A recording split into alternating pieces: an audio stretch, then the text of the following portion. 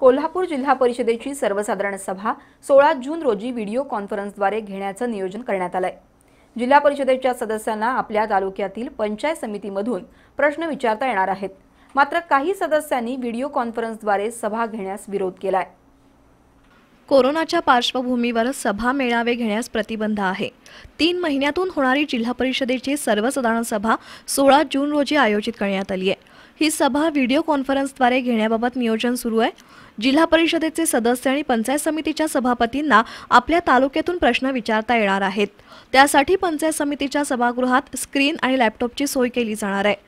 काही पदाधिकारी आणि अधिकारी जिल्हा परिषदेतून या सभेत सहभागी होतील। मात्र काही सदस्यांनी व्हिडिओ कॉन्फरन्सद्वारे सभा घेण्यास विरोध केलाय। सदस्यांना प्रश्न विचारता येणार नाहीत, अधिकारी उत्तर देण्यास टाळाटाळ करतील, त्यामुळे नेहमीप्रमाणे सभा व्हावी अशी मागणी त्यांनी केली आहे। मात्र जिल्हा परिषदेच्या सभागृहातील बैठकीची क्षमता पाहिल्यास सध्याच्या परिस्थितीत व्हिडिओ कॉन्फरन्स हाच पर्याय संयुक्तिक ठरू शकतो। जिल्हा परिषदेच्या सभागृहात 40 टेबल आहेत। त्याशिवाय काही खुर्च्या आणि व्यासपीठ यांचा विचार करता जास्तीत जास्त 70 व्यक्ती सभागृहात बसू शकतील। जिल्हा परिषदेचे 67 सदस्य, पंचायत समितीचे 12 सभापती, खाते प्रमुख आणि आवश्यक कर्मचारी असे सुमारे सभेसाठी 120 व्यक्ती उपस्थित असतात।